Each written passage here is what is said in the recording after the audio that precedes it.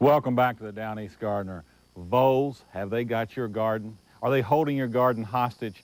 Because voles are one of the worst creatures we have in the garden. They eat daylilies, they eat hostas, they eat all sorts of stuff. And for years, there hadn't been a solution to the vole problem. But we have somebody here today that has a brand new solution to the vole problem. Marshall Warren. Marshall, it is great to have you here on the Down East Gardener. Thank you. And you've just put together a company called Vole Control, Inc. And what is a vole? Let's start from the basics. What is a vole and how's it different from a mole or a mouse? Well, a vole is a type of mouse. They call them a field mouse and, or a rodent. And there are different types of voles, but the most common vole in the home garden is a pine vole. And they tunnel under the ground and they eat your plant roots.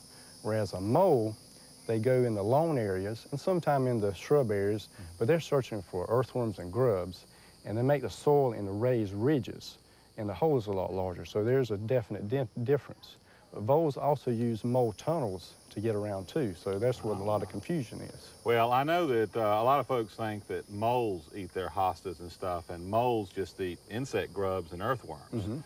But again, the voles are the culprits. Now, there's a way to find if you have voles, and what is it? How do you do that?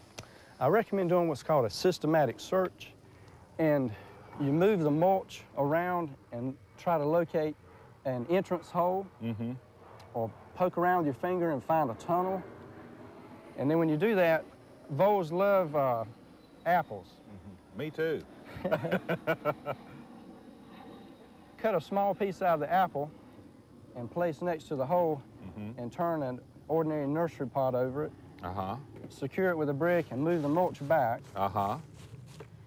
And do this about every 10 to 15 foot intervals all around your garden area, especially where you locate the entrance tunnels or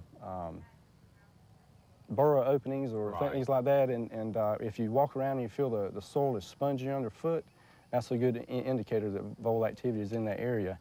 And then come back and check it in 3 to 4 days and remove the brick and check the apple and see if you see any eaten marks on the apple. The apple slice is removed, and that's a definite hot spot is what I call it, a vole activity. And if the apple is not eaten, come back and check it again in 3 to 4 days. And then after that time period, if the apple is not eaten, you don't have activity in that area. But if an apple is eaten, like I said, it's a hot spot, and that would be the best spot to put my vole control bait station system. Okay. Now let me ask you this. Voles also eat, besides daylilies and hostas, they eat a wide range of plants, right? They eat most everything. About the only thing I know that they don't like is daffodil bulbs. Now how many voles can you have in an area? I know I was reading through some of your literature, and you work with Dr. Pete Bromley, I know, at NC State with some of this.